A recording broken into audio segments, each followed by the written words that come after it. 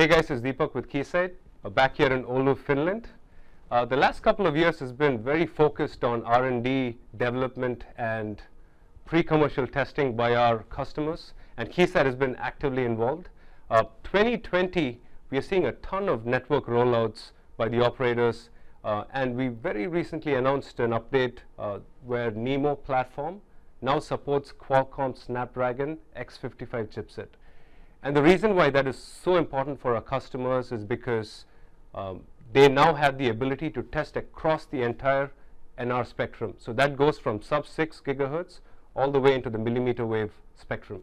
There are also other modes as well, the FDD, TDD mode, the NSA, the non-standalone, all the way into the standalone modes as well are supported by the chipset. And very recently what we did was we went out to one of our customers, a tier 1 operator in the US, both in Washington, DC and Dallas, and we used a phone that is powered by the Qualcomm X55. We used the Samsung Galaxy Note 10 Plus, and we did some drive testing using that, and we wanted to show you the results.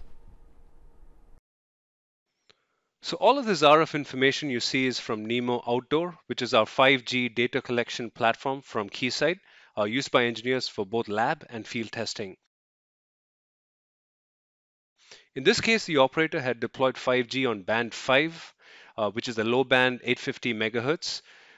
It is a non-standalone mode deployment, which is why you see the LTE anchor band as well.